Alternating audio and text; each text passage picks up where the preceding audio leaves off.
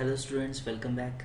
And in the previous video we have gone through these methods and you have learned how to select an individual cell and putting a value to that.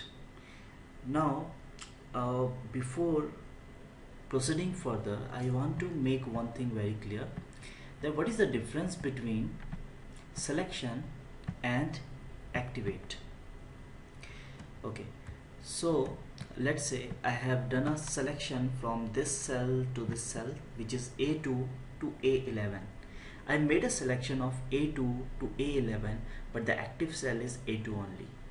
Now the active cell can be a single cell only and selection can be a multiple range of cell. And if I am typing something, it's going to reflect in A2 cell only. Okay, so this is the difference between activate and selection. We have learned how to do the selection of an individual cell or activating that particular cell. But if we need to do the selection of multiple cell or a range of cell, then how to do that? So we are going to learn that particular method right now. So for that, these methods are not required, and out of these three methods, range, cell and square bracket, only you can make use of range method in order to do a selection of a range of cell. And how to do that, we are going to see this.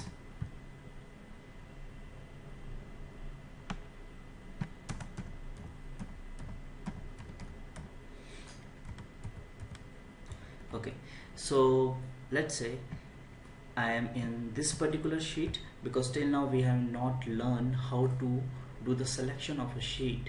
So I'm considering that I am in this particular sheet and I want to do the selection starting from A2 till A174, the last cell. Okay, in order to make things easy, I'm going to delete the rest of the range so that it can be visible in a single page. Okay, so I want to do the selection from A2 till A15. So how I need to write this? So for this you need to write a range. Then here you can see there are two parameters, cell 1 comma cell 2. Cell 2 is in square bracket, that's an indication of optional parameter. You can see in the previous video only that we have given A1 dot activate. We have not given a cell 2 reference, but even after that it has not generated any error because that's an optional parameter. If you have gone through my normal Excel training, not the macro one, then you may have a fair amount of idea.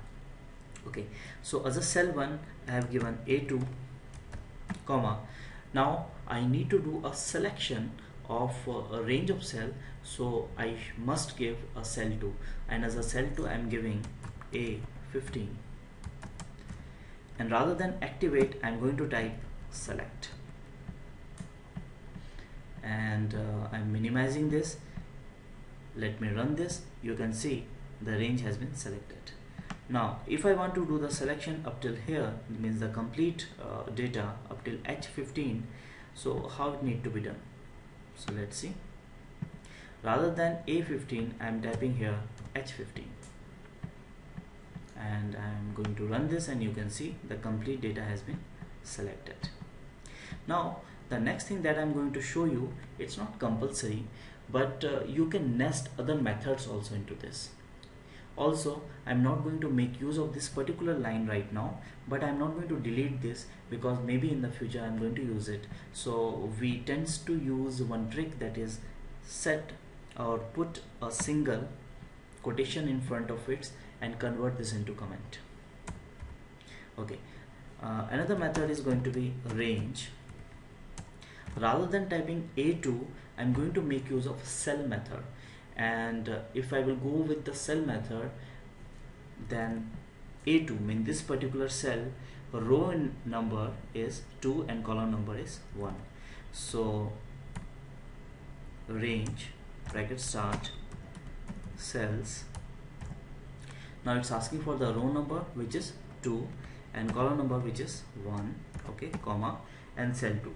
Cell 2, let's say up till A15 I want to do the selection, a single column, and for A15 I can make use of square bracket method as well. A15 dot select,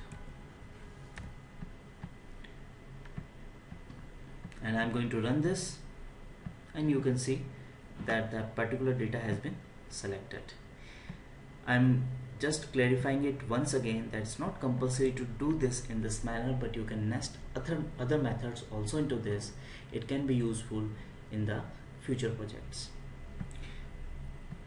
Okay, now as I have made a selection, the next thing that I'm going to tell you about that how you can do a formatting to the selected data or to the activate data, and that we are going to cover in the next video. Thank you for watching. Have a nice day.